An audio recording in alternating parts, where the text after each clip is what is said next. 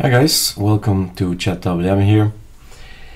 A few weeks back, or was it just a week back, we have made a new GitHub project, right? On github.com, ArcoLinux. I've added a project called picom. Picom is developing, right? It's moving fast, and from time to time we see these messages that the code is not correct or something changed or something like that. I thought it was in here, but let's try again. It's not.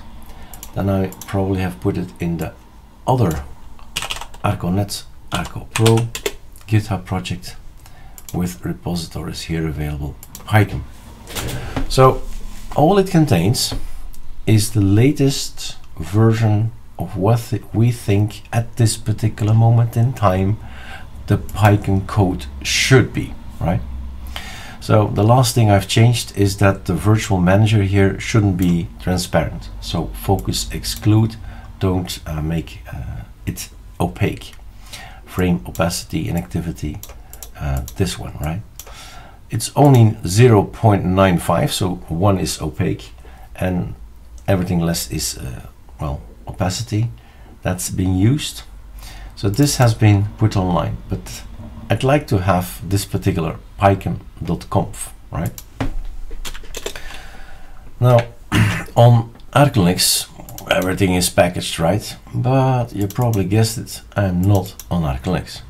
So we have here the picom.conf, the code, which is too bright for me, for my eyes. Open with, set default, use as default, sublime text, open, and done. Okay, so when you find something online, you say, I'm gonna try out this code. Raw is one of the possibilities. Control A, Control C, go in here, Control A, delete, Control V, save. That's it, right? That's a copy paste. It's not a script, but you can do curl or wget and get things in. And you can try out the picom.conf. This code, Control Alt O. Is it working? It's not, right? Control Alt O should be working. And picom is installed. That's for sure. Let's run one check. What did we do in the .config Arco ChatWM? There's a script. Let's see the picom toggle. Picom toggle says kill picom, kill all, and then open up the picom.conf. So that's basically this pathway, right? Correct. That pathway. So I see this, I see that. I don't see any issue at all for it not to work. So then you investigate, okay, why is it not working? Can I launch in the script? Where are you guys? In the scripts, there is the run sh, and here it says run this, right? Control C, and we put it Control Alt, Control V, enter.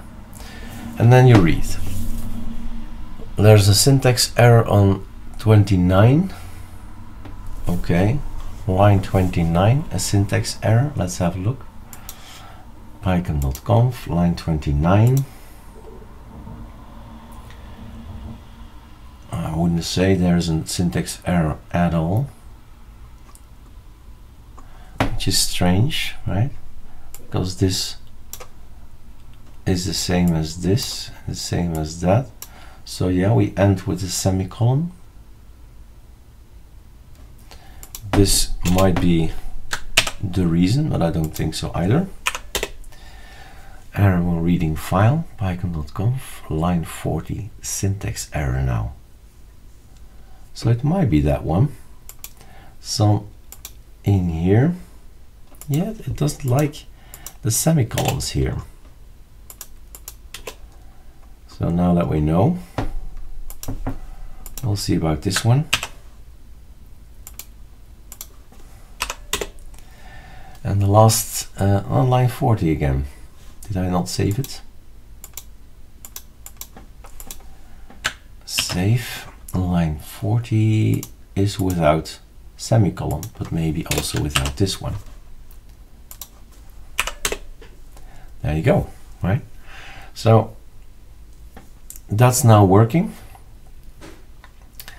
And it is sometimes really looking, why is this not working on A and why is this working on B? Because here we are, right? Here we are. So basically, you find something on the internet and you adapt it to your liking, but of course analyze why. Why is this working? Fine, everything okay. Why is it not working? Then you need to analyze.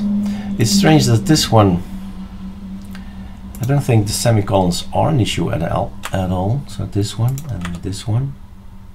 So I'm gonna try and keep trying, right? So okay, let's see. All right, now it's okay, right? So we killed picom first, and then we run it again. Voila. So the code, the picom.conf that I'll use in my future installation will be this one. So it's the comma that's beneath here that's okay on ArcoLinux and ArcoLinux, but it's not okay on Ubuntu, right?